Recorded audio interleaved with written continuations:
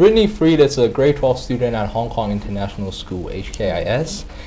She was ranked by South China Morning Young Post as one of the top teens in Hong Kong in 2014, along with other inspirational young leaders like Joshua Wong, the Hong Kong student activist, and the youngest winner of the Nobel Peace Prize. So, Brittany, thank you very much for sitting down on Through the Eyes of Youth with me today. Thank you very much for having me. Now, Brittany, you know, all teenagers have our sort of passion and obsessions, and I know that you have a very, very unique obsession, and that is wholeheartedly devoting yourself to helping others.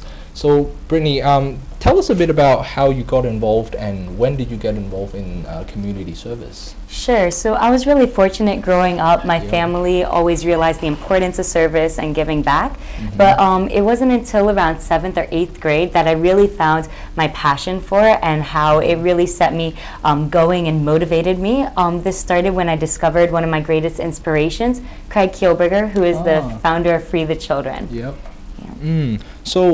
So after you you found out about Craig Kielburger, I mean, what aspect of Kielburger inspired you the most? Was it the character himself, or the work that he's done, or the mere fact that a child can change the world? So I think that was a lot of it. Was I myself never realized that as a child I actually had the potential and the power to really make a difference. And seeing the fact that Craig from the age of 12 had really devoted himself to community service and changing the world and really pushing boundaries like people before him hadn't before, that really empowered me to then also take a stand and really get involved in social issues I cared deeply about. And as I understand, you so after you found out about Craig and all the great work that he's done, you joined one of his organizations, right? Me to We. Yes. And so can I ask, when you first joined Me to We, were you just very excited and say, oh, I just want to be a part of this? Or did you have some sort of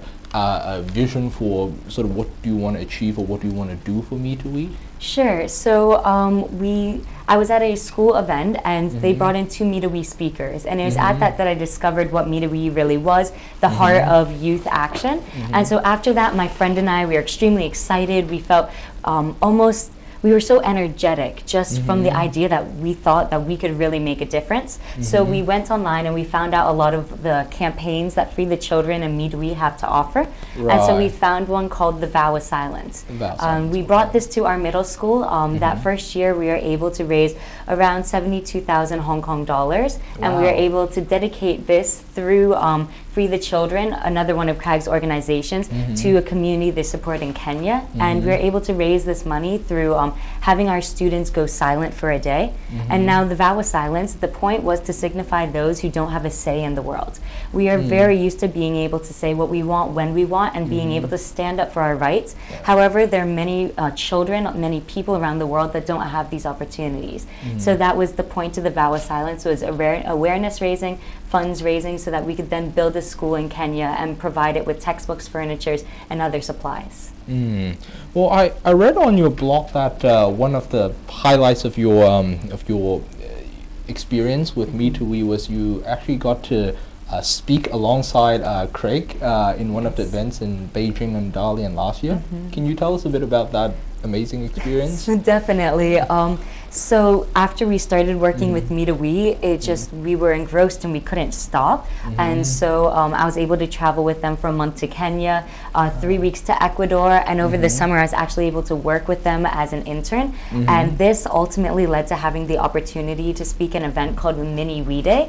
So I was able to speak along Craig and alongside Craig in 2 events. And these Mini We Days, the point, they're almost like concerts, but they're concerts for social change. So people are playing music related to social issues. People are giving speeches about the difference they've made and they hope to make.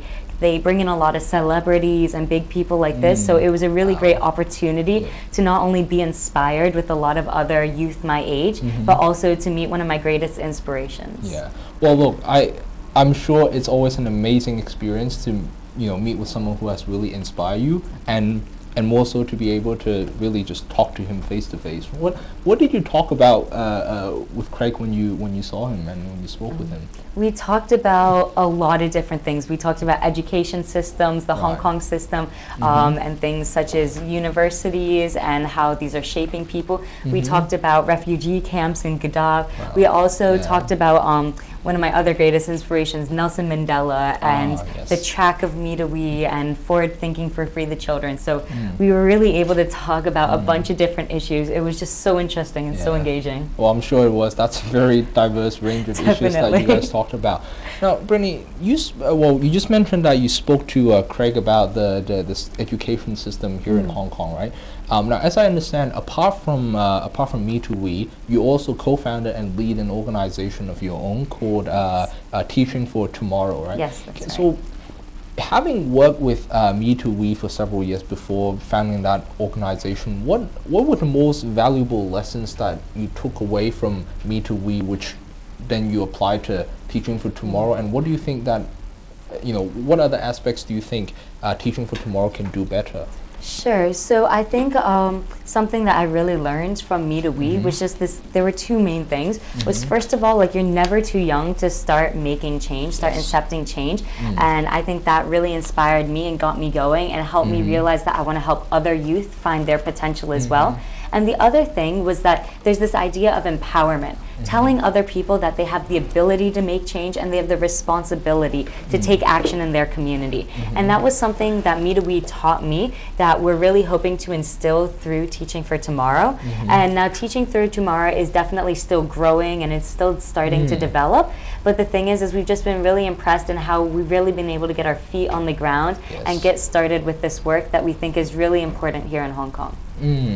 Now, I think one of the important things you spoke about is how young people, right, children, like Craig, he got going at the age of 12. So the idea that children can change the world.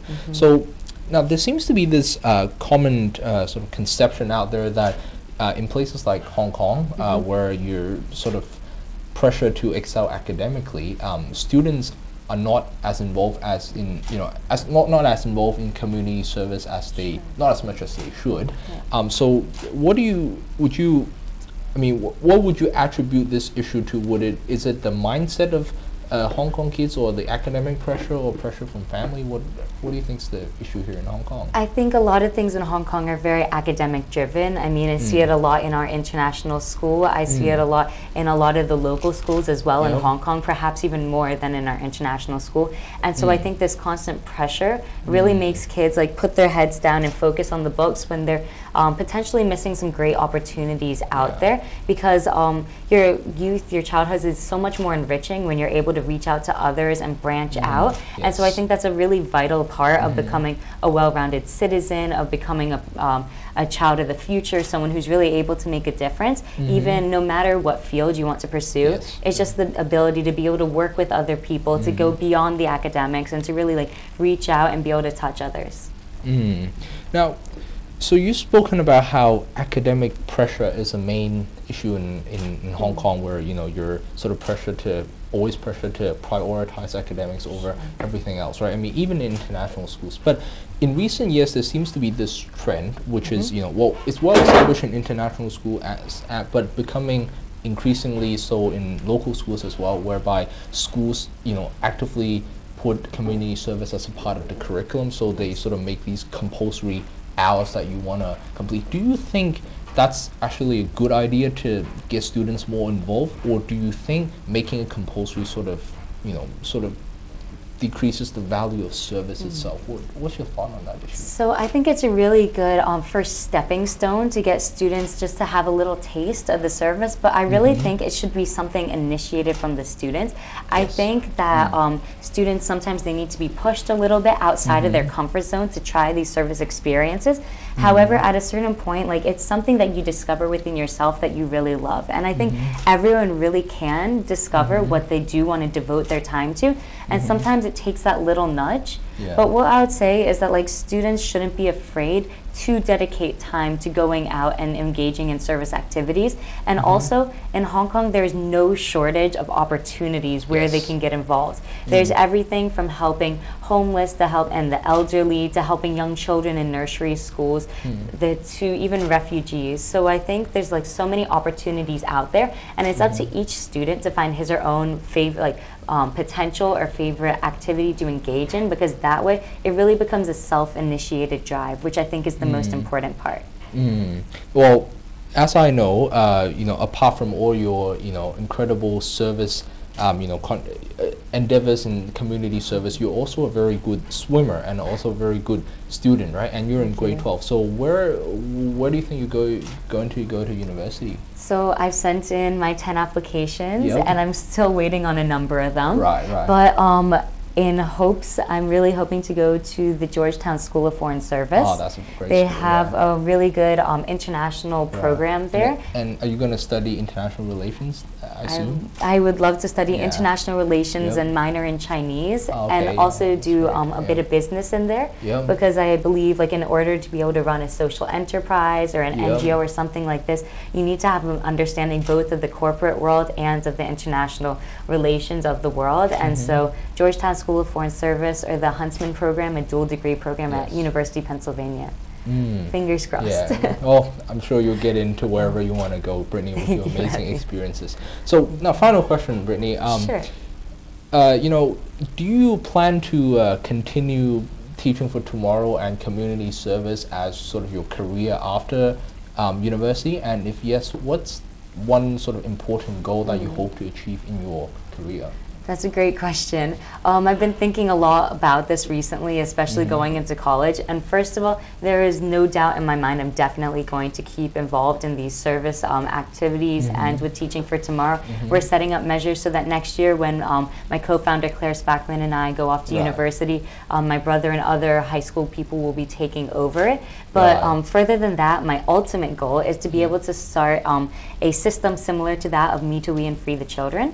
So Free the Children is a charity, which means that donations come into it and it is able to then direct those towards supporting communities, whereas Me Too We is a social enterprise. So what that means is they're able to use they're able to get their own money. They're able to raise their own money, for instance, through artisan products made in Kenya, like the necklace and earrings I'm wearing, or offering leadership programs for youth so that they are able to then take 50% of their net profit and directly invest it into Free the Children.